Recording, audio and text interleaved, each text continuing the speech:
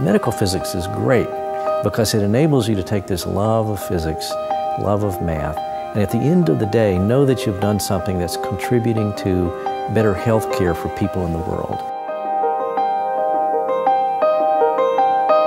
So we started a website, turned it on in December of 2004, and students found us.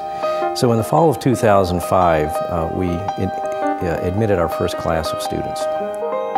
Within 5 years, we had become the second largest graduate program of medical physics in the U.S.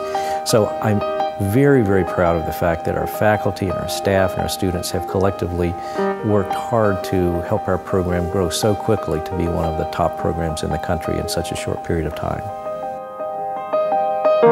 We offer a full curriculum to train students in any one of the main areas of medical physics research.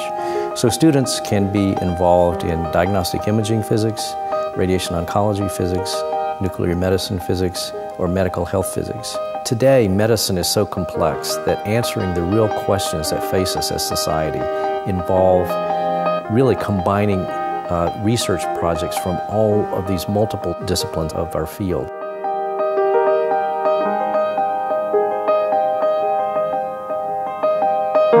We're the only major medical physics graduate program that is affiliated with both a top 10 university and a top 10 medical center. Our program at Duke is fortunate to have one of the largest medical physics faculties of any program in the world. We really wanted to build the program in such a way that we were like a family.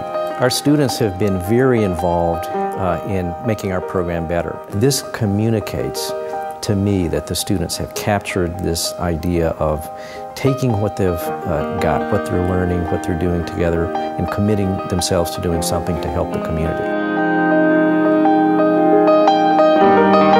It's important when you're training students to think about how effective they're going to be in the marketplace. And I think that our students have done extraordinarily well in positioning themselves to get great opportunities for jobs.